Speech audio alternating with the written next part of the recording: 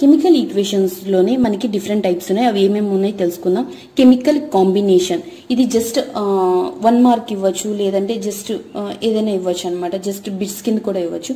Chemical combination గురించి ఒకవేళ అడిగినట్లయితే, కెమికల్ కాంబినేషన్ లో అయితే ఏమవుతుందంటే 2 or more రియాక్టెంట్స్, 2 కానీ ఎక్కువ రియాక్టెంట్స్ రియాక్ట్ అయ్యి సింగిల్ ప్రోడక్ట్ ని మాత్రమే ఫామ్ చేస్తుంది. దాన్ని కెమికల్ కాంబినేషన్ అంటారనమాట.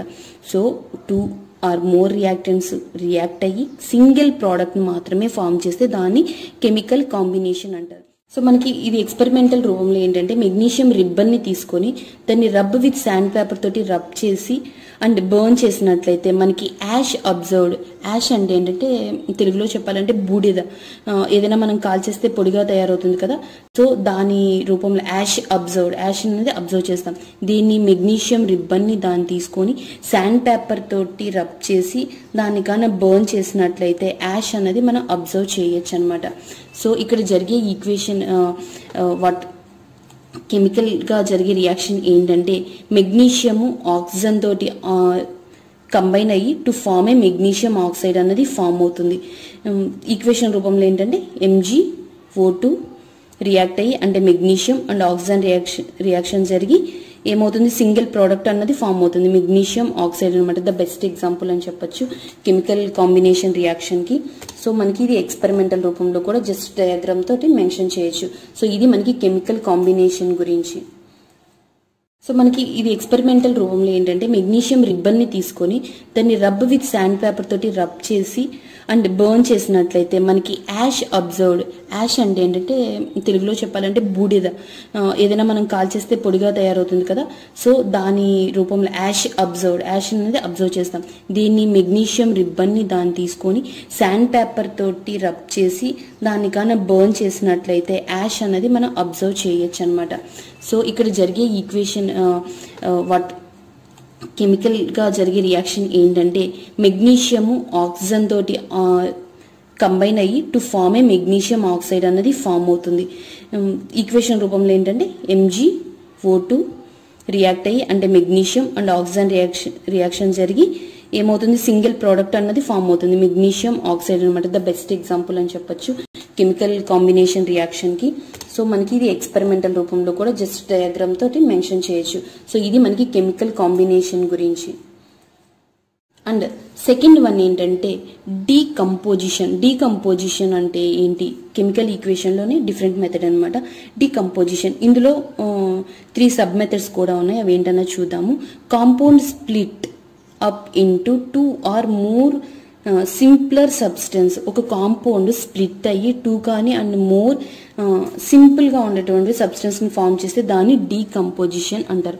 అంటే మనం ఒక బిగ్ది విడిపోయి స్ప్లిట్ అయ్యి అండ్ స్మాల్ సింప్లర్ సబ్స్టెన్స్ ని కానీ ఫామ్ చేస్తే దాన్ని డీకంపోజిషన్ అంటారు. జస్ట్ అబ్జర్వేషన్ అయితే ఇలా రాస్తే సరిపోతుంది. ఇందులో సబ్ మెథడ్స్ ఉన్నాయని చెప్పాను కదా, అందులో ఏంటంటే photo chemical reaction. So first method ఏంటంటే ఫోటో కెమికల్ రియాక్షన్. ఈ నేమ్ లోనే ఉంటుంది ఫోటో అని చెప్పని. ఫోటో అంటే సన్లైట్ త్రూ మనకి ఈ రియాక్షన్ జరుగుతుంది అనమాట.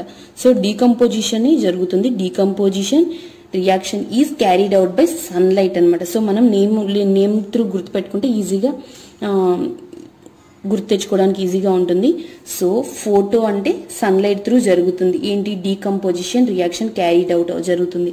సో మనం ఇది ఎక్స్పెరిమెంటల్ రూపంలో అడిగినట్లయితే ఏమవుతుందంటే, సిల్వర్ బ్రోమైడ్, జస్ట్ ఒక ప్లేట్ లో సిల్వర్ బ్రోమైడ్ ఏంటంటే లైట్ ఎల్లో కలర్ లో ఉంటుంది. జస్ట్ డయాగ్రామ్ లో చూపిస్తున్నాను. ఇది ఏంటంటే లైట్ ఎల్లో కలర్ లో ఉంటుంది.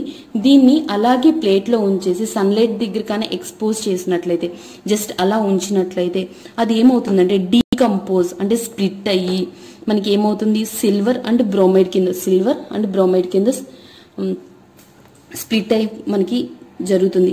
ఎప్పుడు సన్లైట్ ఉన్నప్పుడు, ప్రెసెంట్ అయినప్పుడు, క్యారీడ్ అవుట్ బై సన్లైట్ అనమాట. సో ఇప్పుడు ఏమవుతుంది, పేలు ఎల్లో కలర్ కాస్త గ్రే కలర్ లో మారుతుంది. ఇదే ఇండికేషన్ అనమాట. గ్రే కలర్ చేంజ్ అయినప్పుడు సో మనకి సిల్వర్ అండ్ బ్రోమైడ్ అన్నది సిల్వర్ అండ్ బ్రోమైడ్ అనేది స్ప్లిట్ అయినట్టు మనకి ఇదనమాట. సో మనకి ఈ రియాక్షన్ ఇలా జరుగుతుంది, ఓన్లీ సన్లైట్ త్రూ జరుగుతుంది. సో కాబట్టి దీనికి ఫోటో కెమికల్ రియాక్షన్ అంటారు అనమాట. ఇది first method. And second method ఏంటంటే థర్మల్ డీకంపోజిషన్. సో ఇక్కడ కూడా డీకంపోజిషన్ జరుగుతుంది and decomposition carried out by only heat. Just heat through జరుగుతుంది అనమాట, క్యారీడ్ అవుట్ బై హీట్ అనమాట. సో మనం దీన్ని ఎక్స్పెరిమెంటల్ త్రూ అడిగినట్లయితే జస్ట్ మనం ఈ డయాగ్రామ్ లో చూసినట్లు కాల్షియం కార్బోనేట్ ని మనం ఒక టెస్ట్ ట్యూబ్ లో తీసుకొని మనం కిందకైనా హీట్ గాని ఇచ్చినట్లయితే అది ఏమవుతుందంటే కాల్షియం కార్బోనేట్ కాస్త calcium oxide and carbon dioxide gas కింద రెండు కింద స్ప్లిట్ అవుతుంది అనమాట.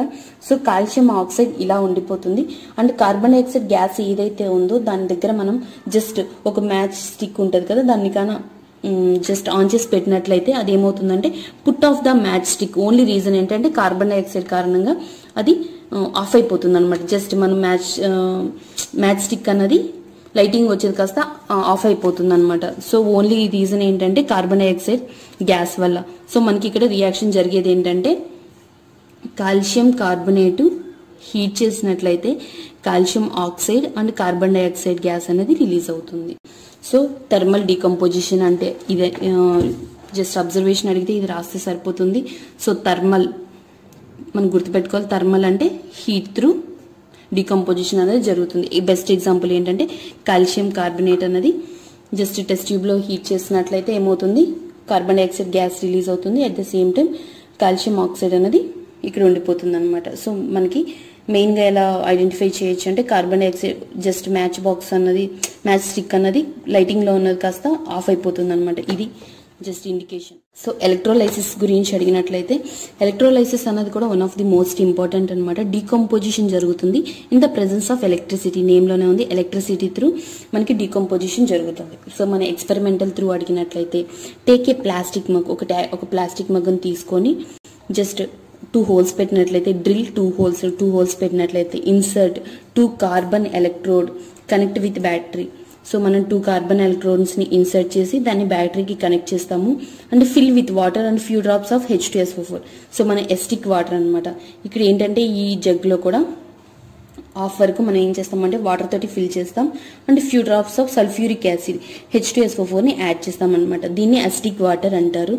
So 2 water fill test tubes అన్నది 2 వాటర్ తో ఫిల్ చేసినటువంటి టెస్ట్ ట్యూబ్స్ అనేది ఇన్సర్ట్ చేస్తాం అనమాట. సో దీని దగ్గర కరెక్ట్ గా ఫిట్ అయ్యేలాగా ఇన్సర్ట్ చేసినప్పుడు అప్పుడు ఏమవుతుంది, fill with test tube inert over the 2 electrodes మీదకి మనం ఫిట్ అయ్యేలాగా దీన్ని ఇన్సర్ట్ చేస్తాము and switch on the current గానీ మనం ఆన్ చేసి కాసేపు లీవ్ సమ్ టైం గానీ వదిలేసినట్లయితే ఏమవుతుందంటే మన టెస్ట్ ట్యూబ్ దగ్గర ఇక్కడ బబుల్స్ అనేది ఫామ్ అవుతుంది అనమాట.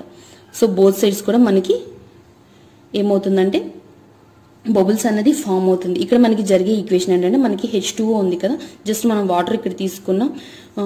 ఇప్పుడు ఎలక్ట్రిసిటీని పాస్ చేసినప్పుడు ఏమవుతుందంటే H2 గాను O2 గాను విడిపోతుంది. దీన్ని మనం ఎలా ఐడెంటిఫై చేయాలి అన్నట్లయితే జస్ట్ మ్యాచ్ బాక్స్ సేమ్ ఇక్కడ మ్యాచ్ స్టిక్స్ ని కానీ ఉంచినట్లయితే వన్ సైడ్ ఏమవుతుందంటే బ్రైట్ గా వెలుగుతుంది అండ్ ఇంకొక సైడ్ ఏమవుతుందంటే ఆఫ్ అయిపోతుంది అనమాట. ఒక సైడ్ ఏమో బ్రైట్ గా ఇంకాస్త బ్రైట్ గా అవుతుంది, లైటింగ్ బ్రైట్ గా వస్తుంది. ఇంకొక సైడ్ ఏమవుతుందంటే అసలు టోటల్ గా ఆఫ్ అయిపోతుంది. Put off the match stick అనేది ఆఫ్ అయిపోతుంది. మనకి అది ఇండికేషన్ అనమాట. Hydrogen gas and oxygen gas అనేది వాటర్ కాస్త హైడ్రోజన్ గ్యాస్ అండ్ ఆక్సిజన్ గాను విడిపోయింది అన్నట్టు అనడానికి ఇండికేషన్ అనమాట. ఇది ఎలక్ట్రోలైసిస్ మెథడ్. సో మీకు ఈ వీడియో నచ్చినట్లయితే ప్లీజ్ సబ్స్క్రైబ్.